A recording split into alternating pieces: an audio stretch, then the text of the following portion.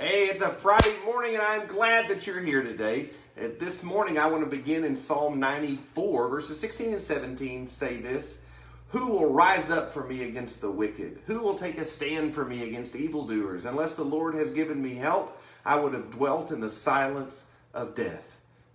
This, of course, is the Friday before Thanksgiving, a good time for us to begin thinking our hearts toward gratitude. So would you join me in prayer today as we do? Heavenly Father, we're thankful that you walk with us. It's true that if you weren't with us, we'd be destroyed. If you weren't with us, our lives would be a mess.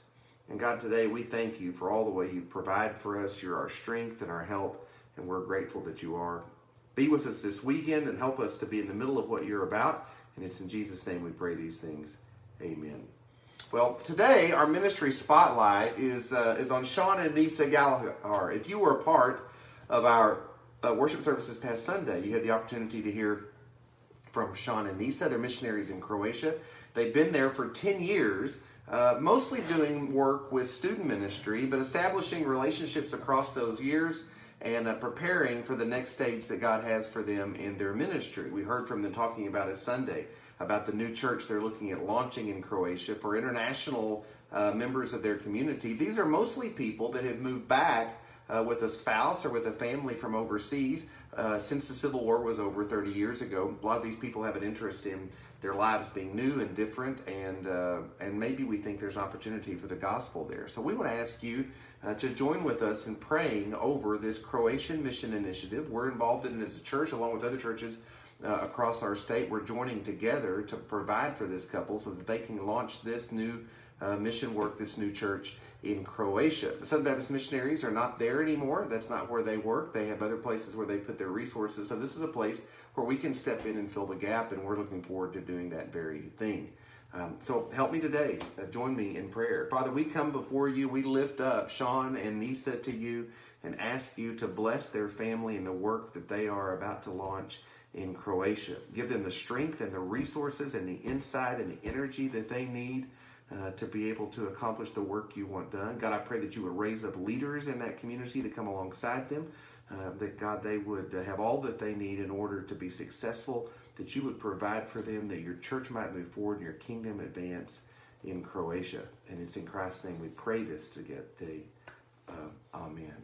Well, we are continuing today to walk through the Lord's Prayer. And I want you to know right up front that we're going to skip a week next week. It's Thanksgiving week, and I think we need to focus our attention on some Thanksgiving prayers.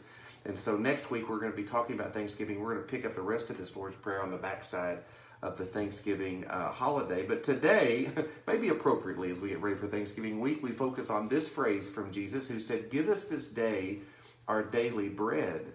Give us this day our daily bread. Today's phrase, Jesus is telling us about a kind of peace that comes to us when we trust in the Lord for the most basic needs of our lives. You know, Thanksgiving is richer for people who have made a practice of this way of thinking about the world all across the year that has been. Now today, I don't know what you need, but God knows what you need. He uses our needs to help us to grow, to trust Him. And when we seek to meet our own needs without God's help, we short circuit what God wants to do in our lives. One of the great risks and dangers of living in the United States of America, a land that is so prosperous, is that we will more and more begin to think that we can take care of ourselves. We don't bother God. We don't come to Him with our needs. We don't pray as we ought because we figured we got it handled. And I tell you what, we lose out because sometimes what we can get for ourselves is not nearly as good as what God wants to give for us. Sometimes when we live like this, we miss out on a blessing that God wants to give, because we live without seeking His blessing and looking for Him to provide for us. So Jesus prays this simple prayer in the midst of this model prayer: give us this day our daily bread. Today, I would invite you to do the same. When's the last time that you prayed and said, God, today provide for me the meals that I'm going to need. Provide for me the sleep I'm going to need tonight. Provide for me the encouragement that I'm going to need, or the help that I'm going to need. Sometimes we just don't pray these simple, sort of straightforward prayers, and we certainly should.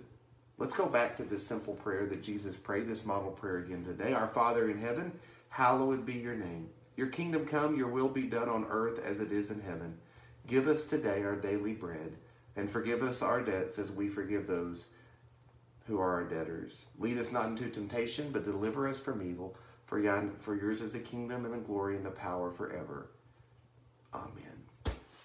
Amen. Well, the center is finalizing its plans to provide Thanksgiving meals to families across the central part of Kaufman County. And if you're interested in contributing and helping, I would encourage you to reach out to Richard Dunn to let him know that you're interested in making a donation or helping out at the food bank maybe during this holiday season. I know he would love to hear from you. All right, one last Lord's Prayer version. This is a group called Veritas. It's a men's group. They do a very dignified and beautiful version of the Lord's Prayer. A good thing for us to meditate on before this day gets rolling. I hope that you'll enjoy it. We'll look forward to talking to you soon.